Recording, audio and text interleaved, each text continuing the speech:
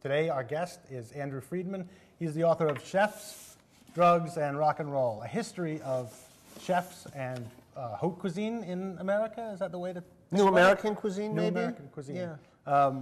Starting, you write both about California and about New York on parallel tracks, and it's the move from kitchens, moving from places where you worked when you got out of prison to the amazing temples that we have today. Yeah, I mean, what I wanted to try to do in the book was to track the evolution of this species we call the American chef, right? Which people don't realize this, I don't think, today. There really almost was no such thing before the early 1970s. And so who was cooking in America before? If the known chefs, like if you went out to a nice dinner in a big city in the United States, you were going to a meal probably cooked by somebody from France, right. Maybe from another European country, Switzerland, Germany. Those were the people who were famous. Right. Very often I'll say this and people will say, well, what about Julia Child? But Julia Child, despite the name of her television show, The French Chef, was never a chef, right? Which means somebody who runs a kitchen in a restaurant. Right. Julia actually hated the name of that television show. That was sort of forced upon her because she didn't consider herself a chef. She was a brilliant teacher, writer, culinarian, but not a chef. Right. Cook, but not a chef. Right. And as you said, if you were an American and you were in a kitchen, you had probably made a wrong turn somewhere in your life. Right. You know, I mean, somebody quoted in the book says it was the first thing you did after you got out of the army and the last thing you did before you went to jail. I mean, it was menial, unskilled work. Right. That's how it was thought of. And disorganized. I mean, disorganized, abusive, very low pay. I mean, it wasn't until 1976 that the U.S. Labor Department moved professional cooks out of the category of domestics. Right. So cooks were in the same category as like a maid or a chauffeur. Right. Right. Nothing wrong with those jobs, but if you think about that today, that seems almost absurd. Right. A fetter to development as a business person. Yeah. Yeah. So take us back to the early 70s. What was happening in America that drew people with the kind of talent that we see today and the kind of dedication to the business and to the art of cooking into a whole, basically, that had never existed before? I mean, there's several factors. If you looked at it sort of from 20,000 feet, I would say the main factors that tend to recur a lot were sort of a disenchantment with the sort of preordained American life that you were supposed to have. You know, you went to high school, you went to college, you got a job probably, if you wanted to make any money, that probably involved putting on a suit and tie or a business suit, the female equivalent of that, right? You should IBM, Xerox. Or a lawyer or a doctor or an accountant, and no sense of any kind of personal fulfillment in those jobs, right? You'd make a living, you'd raise a family, and then you'd die, and that was it. And again, in this time period, in the background, there was the Vietnam War. Sure. So you had people all of a sudden thinking about their own mortality, because there was the threat of the draft. Right. Yeah. Right. Thinking about, wow, I may die, what do I want to do with my life? You had the protest movement here at home. You had, flower power and free love and all that connotes.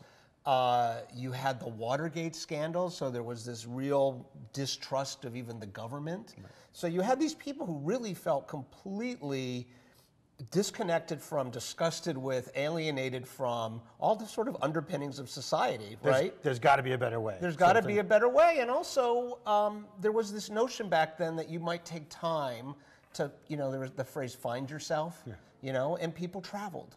There was a lot of travel. You'd get out of college, or maybe some people didn't even finish college or go to college. You'd get a Eurail pass. You'd get a cheap ticket to Europe, and you'd backpack around. Right. And that was done to sort of expand your mind. But one of the things that happened when people got over there is they saw the way people ate, right? And it's so different. Well, it was so different in a lot of ways. One was in the restaurants, and I'm talking mainly about France, but not exclusively. There was this movement called nouvelle cuisine. Right. French food had been pretty boring also for a long time. Right. It had, the menus in French restaurants were almost interchangeable. And then this group of people, the most famous one died earlier this year, Paul Bocuse.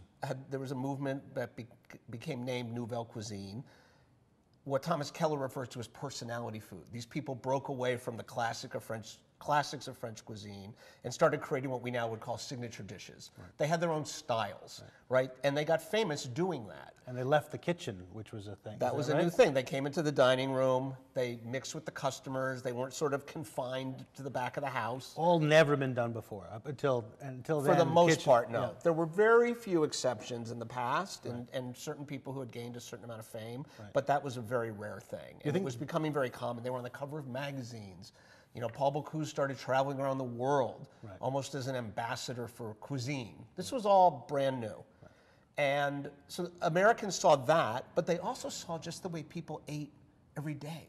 You know, they would go to a market to get some food, and the vegetables weren't wrapped in plastic on a styrofoam tray. You know, they would go to bakeries that had bread and rolls and things, the quality of which they had never seen. And so there was also that part of it, you know. And I was going to and that's because the American food had started to industrialize. Like the Eisenhower era. There was, you know, canned vegetables and what became known as TV dinners, the frozen dinners. They're still around. Yeah. That's when all that happened, you know, and that's how a lot of people were eating at home. There was nothing sensual about it. That it was that notion of food as fuel. You know, you just needed to eat. There was also no real identifiable sort of canon of American food. There were regional dishes that were sort of thought of as home cooking, but there wasn't like a canon of American restaurant cuisine, you know, or famous dishes. That didn't exist. So these kids, you know, as Tony Bill, who was a really terrific film director and producer, he produced The Sting. He directed a movie called My Bodyguard. It's the movie that gave us Matt Dillon years ago. But he also was a restaurateur. He owned 2 restaurants. And he said to me, because he had gone into the American film movement of that era, he said, you know, some people picked up a movie camera, some of us picked up a guitar, some people picked up a knife kit. You know, he connected all that stuff. So these kids who were looking for a way to do something that would be personally satisfying, that might be expressive, that would have a sensuality to it.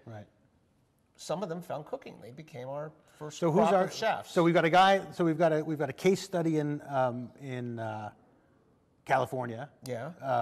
And we have a case study in New York. So who are these people, and what makes them different if they've all discovered this new avenue for their expression? What makes them different in the different places? So I love this question. So this is obviously all overgeneralizing slightly, right? Sure. Okay. So the Bay Area, everyone knows about. You know, when I would tell people I'm writing this book, everyone would say, "Oh, so other than Alice Waters, who's in the book?" Right? Which is kind of funny because Alice isn't really a chef; she's more of a restaurateur. But the Bay Area was sort of the grad school, like the UC Berkeley grad school dropout, like the people who one day were having dinner parties and the next day were in the kitchen at Chez Panisse or we in the can do kitchen this at Forster. It's kind of like come as you are. We're going to open a restaurant. You know, it's like the old Andy Rooney movies. You know, like, my parents have a barn. We're going to put on a show. You know. But they're college kids in some way. These are what we would now call career changers.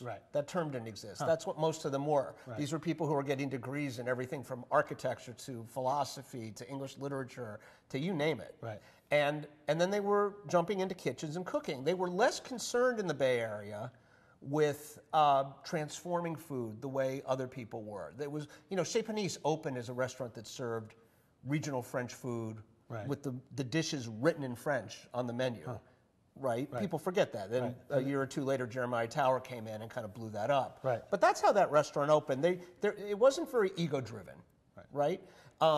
New York, but it knew enough to be French. It didn't try. I mean, I think or it was stuck in maybe it was stuck in this idea that it had to be French if it was going to be special. Well, and to me, it's Tower changed. Well, to me, it's sort of like which part of the French thing were they looking at, right? So I think most of the people in the Bay Area, I think you could easily argue that this is partially because the Bay Area really was, in its own very unique way, not that there weren't male chefs there, Right. but unique among Western, not just in the United States, among Western culinary hubs, almost dominated by women, right? And I think that's why there was this gravitation toward more of, the bistro food, the homey food, to faithful reproductions of what people were doing in those more relaxed settings in France. And New York was a totally different scene. So New York, I break into two main parts, right? One was, there were these, and there's a whole chapter in the book about them. There were these 5 upper middle class couples. The most famous were Barry and Susan Wine, who had the quilted giraffe. Right. The other most famous was David and Karen Waltuck, who had Chanterelle. And that's downtown, right? The Chanterelle was originally in Soho, then in Tribeca. Right. The quilted was in Midtown. Right. Originally, And they felt like that. They felt like very much Midtown. so. Yeah.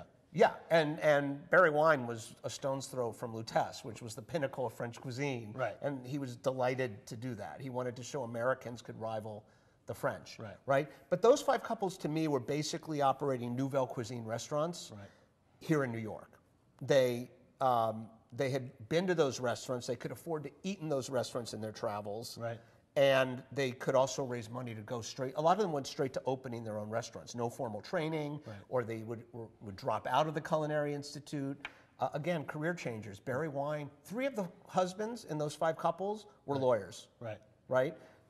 I mean, it's crazy. And they largely learned on the job. So some of those restaurants weren't very good when they first started. I was going to say, back then you could get away with, you had a little There was just slippage so much you don't have excitement today. about what was happening, and you were going in and seeing these original compositions and original dishes, and some dishes that were kind of ripped off from the, there was no internet.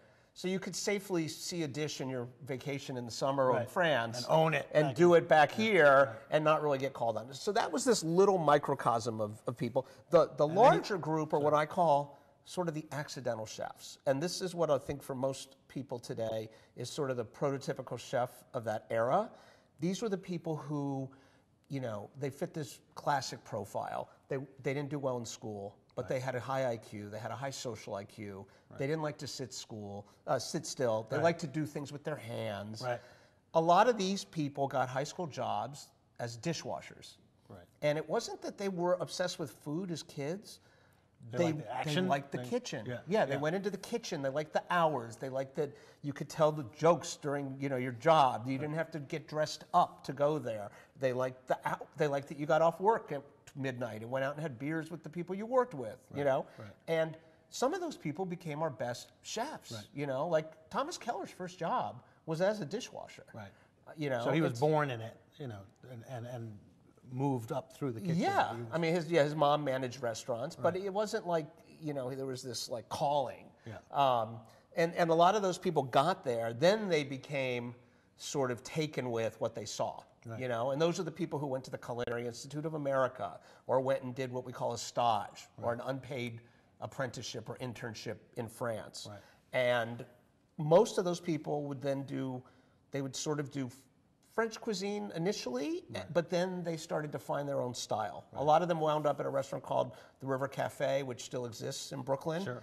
And that was sort of a laboratory almost for new American cuisine. And one of the things, the difference between American and European chefs was that this reinvention, in America, this is a reinvention, a personal reinvention that created an industry. Whereas in Europe, it seems everybody, I just said that that Keller was born in it, meaning basically that he moved up professionally. But really, people's sons staged in kitchens in Europe, and it was, you did what your father did. Yes. And you had success or you didn't have success, but there was no choice. In Europe, there was no question about what you're going to do when you grow up. It was a very different. So this sense, this invention that was happening in America possibly was the result of this personal invention. That you're creating a cuisine because you think you can, because you're not burdened by the history. It's so funny you said that. There's a guy named Roland Hennin who was Thomas Keller's mentor. He was kind of this human catalyst for Keller, going from a guy working a place in Rhode Island, like basically as a burger flipper, to having an aspiration of being a great chef in the French tradition, right? And I had the chance to be with Hennin overseas with a group of people years ago, and he made this comment to me. He said, what what the U.S. did in 20 years in cuisine would take 200 years here. Right. You know? Right. And there was this notion of, well, first of all, there was no, you weren't tethered to this history, right?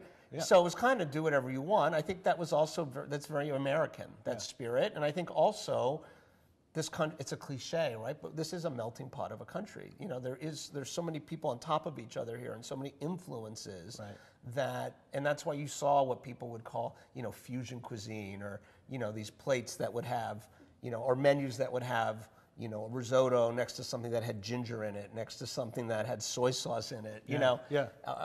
That to me was a distinctly American thing. When you say this as a melting pot and in America, what I'm struck by is I follow your podcast now. Andrew Talks to Chefs. Yes. Right?